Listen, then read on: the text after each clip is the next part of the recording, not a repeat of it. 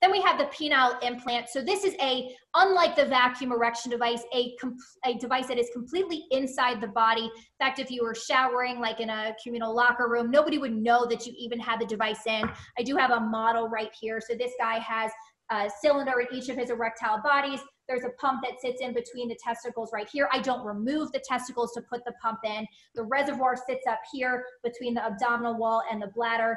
And then to get an erection, you just push this pump right here, and you're physically moving fluid from that reservoir into the pump and into those cylinders.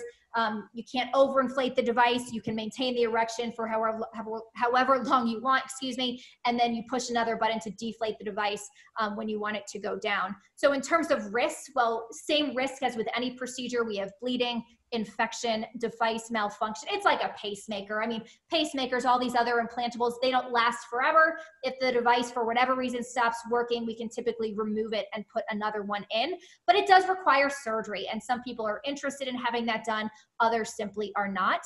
Other considerations are cost. So we're very lucky in the state of Iowa. Most of the commercial payers that we work with do cover the penile implant, unless your employer has a plan exclusion, which is rare, thankfully, in Iowa.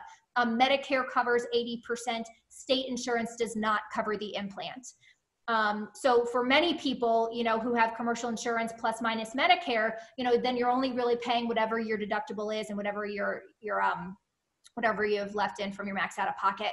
And then in terms of reliability and spontaneity, well, if you're looking for an erection where you don't have to worry about anything else, you can take out the stress component and just kind of pump up the device when you want to, for however long you want, then the penile implant's going to be your guy. And it's a really great option for that.